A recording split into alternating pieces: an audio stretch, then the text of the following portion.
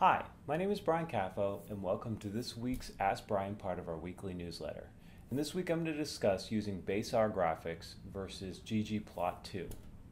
So this is apparently a highly controversial subject, and I came to it through some blog posts, most notably Jeff Leake's. I'll show it here, Jeff Leake's blog post that says why I don't use ggplot2. He goes through several arguments. Then another good one that you should read is David Robinson wrote a reply called Why I Use ggplot2. Nathan Yao got in on it, comparing ggplot2 and base R graphics. The discussion of Jeff Leake's article on Hacker News is actually pretty informative.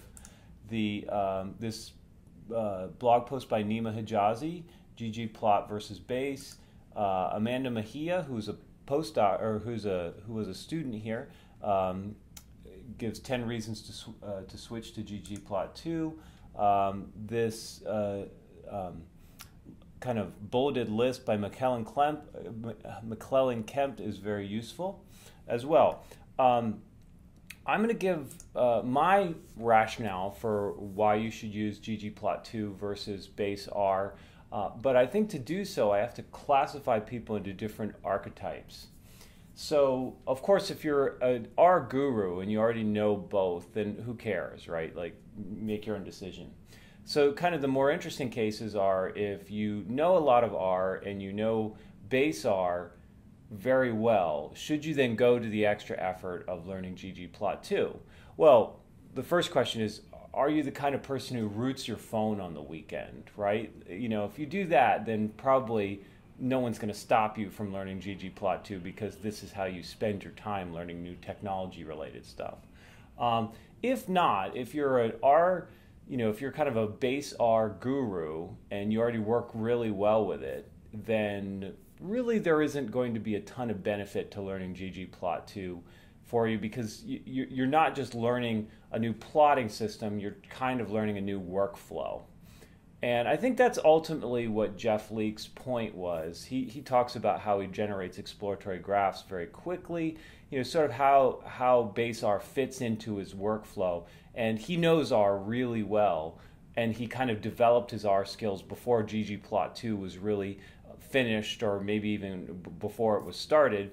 So so I think for him, it's just a very different calculus of, do I want to devote my time and energy to learning this extra plotting system when I'm already super highly proficient in this other one?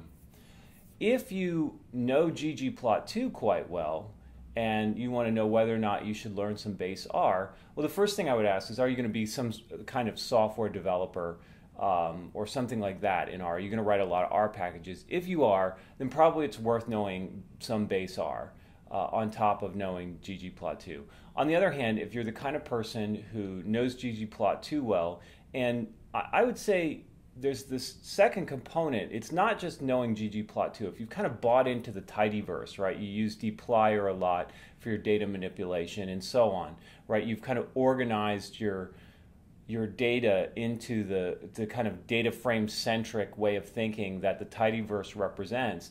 If that's the case, then there really isn't much benefit to adding base R on top of it because it's not really working into your system. So now let me talk about people who don't have either base R or ggplot knowledge starting out, and the question is, what should they devote their energy to? And of course, this still, I think, depends on what kind of person you are. If you have a lot of sort of highly idiosyncratic use of R that you need because you exist in some subdomain, some technological subdomain that has weird data structures, like, for example, you work in neuroimaging and everything is really arrays and working with files and raster graphics, then probably you're going to only be able to fill that need with base R. Because I think, like I mentioned previously, ggplot2, you're trying to buy into the whole system, the whole tidyverse system. And I think in that case it works the best. But if you have lots of raster images that you have to work with and heat maps and things like that, yeah, you could probably do it with ggplot2. But why? You're probably better off doing that with base R. On the other hand, if you're coming at R and most of your needs are going to be kind of standard data analysis, then I would say definitely just use ggplot2. I liken it to if you were new to typesetting, you might as well just learn LaTeX instead of learning Tech, right? LaTeX is the nice macro system built on top of Tech, and yes, technically, everything you can do in LaTeX you can do in Tech because LaTeX is a macro system written on top of Tech. However, something about the reduction in choices and simplification that is represented by LaTeX makes it even more expressive, even though you have kind of fewer choices. And I think to some extent that is true of ggplot.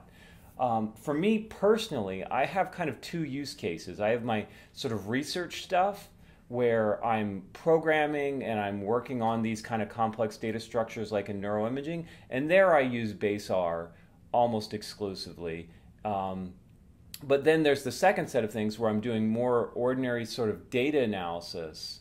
And then in that setting, I've mostly bought into the sort of tidyverse way of thinking. And I find it very useful for me. And in that case, when I've set my data up as a data frame and I've really taken the energy and time to like restructure everything as a data frame, then I kind of buy into the whole system. I use, instead of having a file, a standard .r file, I have an R Markdown file that I'm working from, or more recently one of the notebooks that they've developed in RStudio, and I'm using ggplot and I'm using dplyr and these sorts of things. So when I'm doing kind of more standard data analysis, I like all those tools, and there's something about the collection of restrictions and an effort that I'm putting into restructuring my data that really helps. And as a benefit, the ggplot graphics look pretty nice out of the box. And yes, if I need some publication-ready graphics, it takes a lot of extra effort, and probably an equivalent amount of effort as if I had just done it in base R. But what I'm kind of more buying into is the whole system. Okay, so that's my thoughts on this. If you get a moment, please subscribe. We'll have one of these videos approximately every week. And if you get a chance, subscribe to the newsletter as well. All right, thanks a lot, and I'll see you next week.